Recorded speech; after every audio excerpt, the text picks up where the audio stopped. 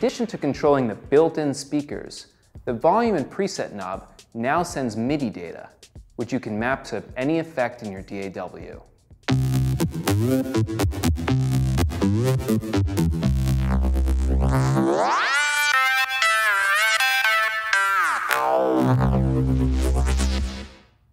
And how about this? I'll use the knob to control reverb on this drum kit.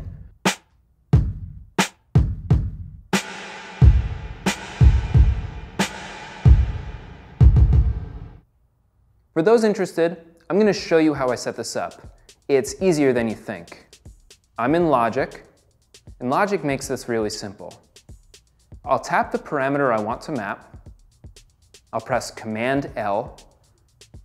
All I have to do now is rotate that volume knob, exit the window, and I'm up and running.